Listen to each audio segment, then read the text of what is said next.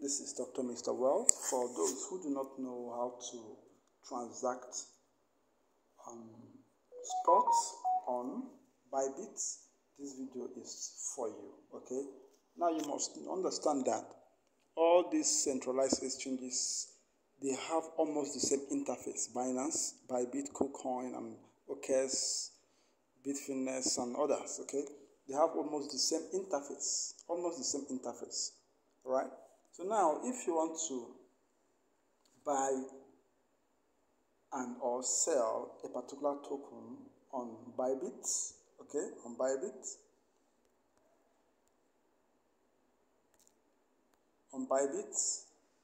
it's very simple. As you can see, I have just about $22 here, USDT, okay?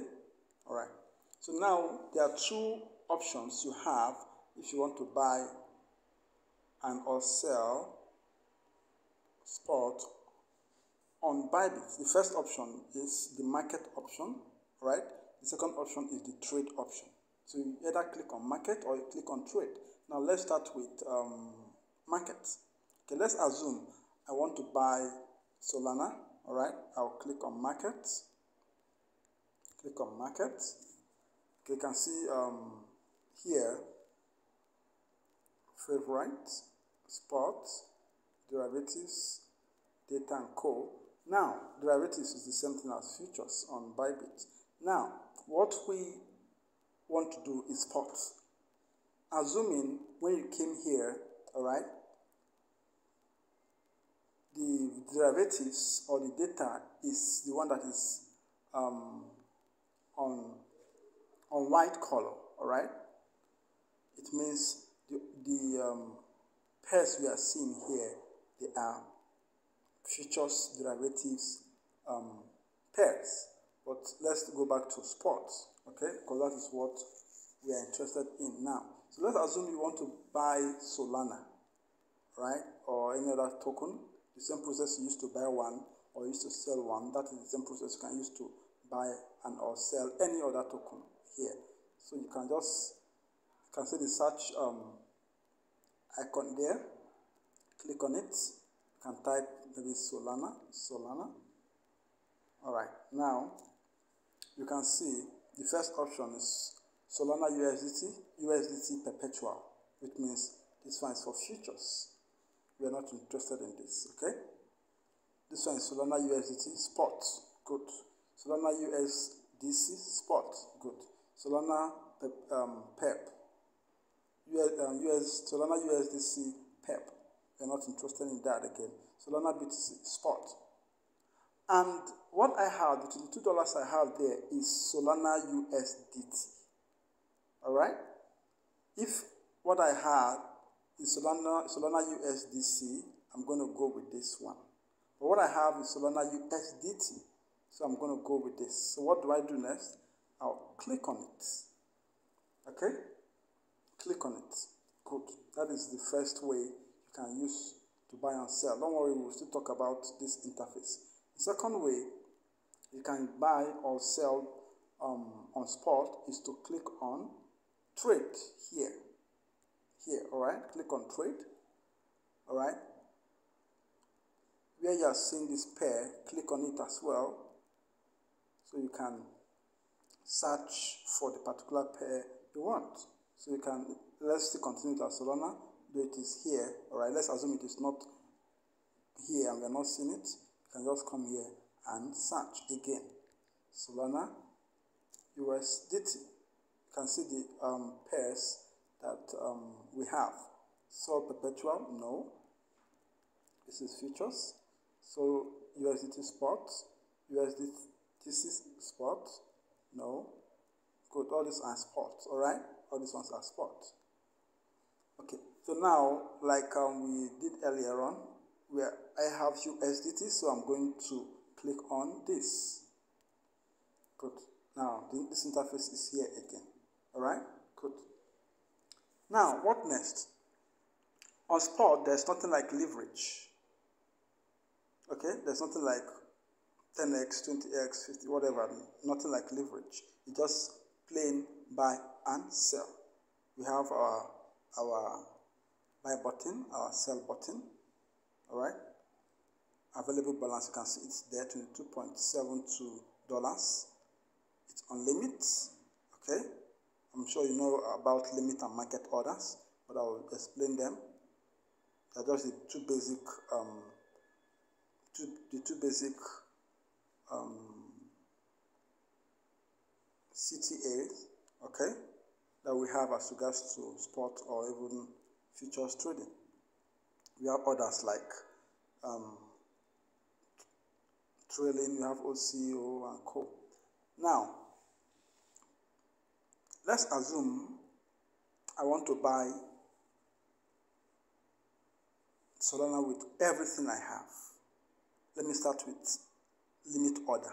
By limit order, it means, for example, this is the market order, $184.8. That is the value of one Solana. So if I want to buy using limit order, it means I will not be buying at this particular price. By limit order, it means I'm expecting the price to either go down or go up before I buy or sell. So let's say I'm expecting that Solana will go down to $180. Okay? $180 before I buy. Right? Before I buy. Okay? Let me see, 180.02. Alright? That is my own, I'm placing a limit order target here that when Solana gets to this amount and I have placed my order, once it gets to this particular amount, the order will be triggered, whether I'm sleeping or doing whatever it is that I'm doing. Okay? Now, you can see here as well. You can see here, okay? It's the same thing. You know about this as regards to futures. 25%, 50%, 75%, 100%.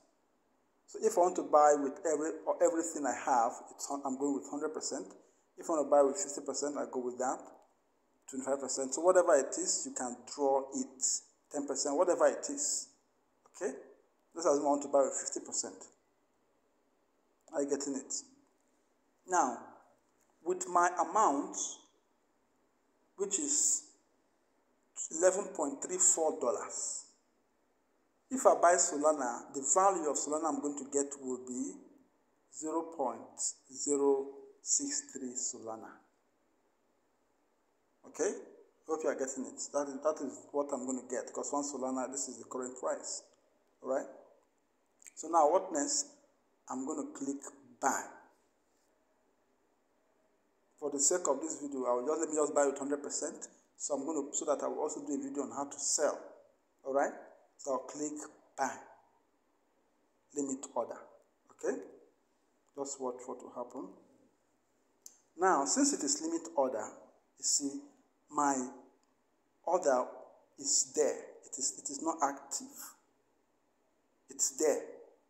Until price of Solana gets to this amount, this $180.02. Until you get to that amount, that is when my purchase, that is when my order will be triggered. Okay? Okay? Good. So I'm sure you've understood this. So I'm going to cancel this so we can do market order. So you see the market order will be instant execution. So I cancel it. All right. Now let's go to market order here. Okay. Select markets.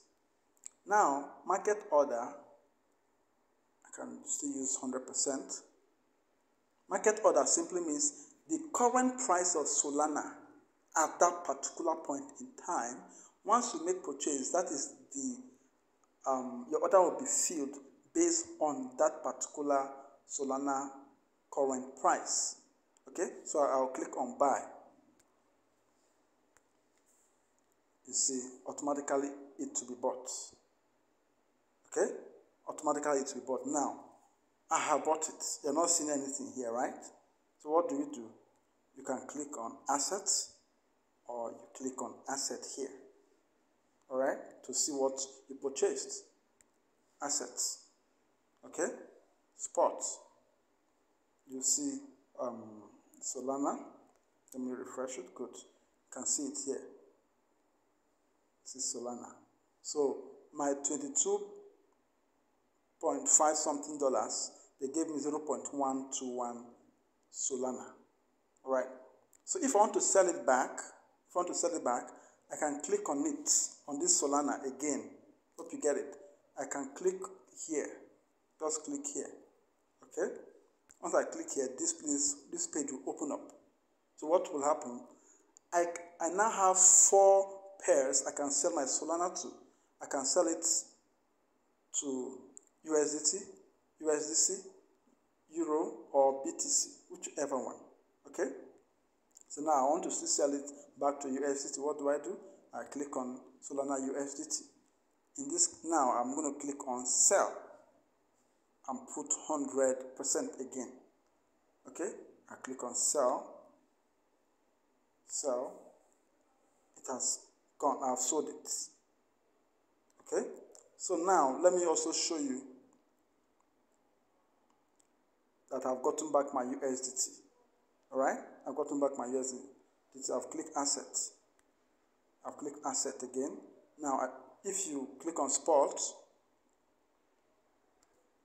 now you can see my USDT is back. Though I think I had $22.72 or something, but now I have $22.52, which means I lost like 2 cents or so, right? Good. And I lost it because first, the transaction fee. Secondly, I think when I bought Solana was about $185.21. That is when I bought it. And I now sold at $185.11, which means, of course, I sold below my buying price, which means I got a little loss. All right? A little loss. At the same time, when you transact on spot, okay, even if you are, like an example now, this Solana that we bought and sold. When I sold the Solana, I sold 100%, but yet I still have a little, $0.1. So most often when you buy and sell, when you sell on a token on most centralized exchanges, even if you're selling 100%, there will still be a little fragment that is left. So if you add this $0.1 to my $22.56, I still have, let me check my overall, I still have $22.768, which means $22.72 initially that I had. So when you subtract this from it, I'm short of maybe 0.4. All right? I'm sorry, 0.1 something. Okay? So maybe 1.3. So the loss is insignificant. So I'm sure with this video, you've understood how to buy and sell on Bybit exchange, especially on the sports trade area.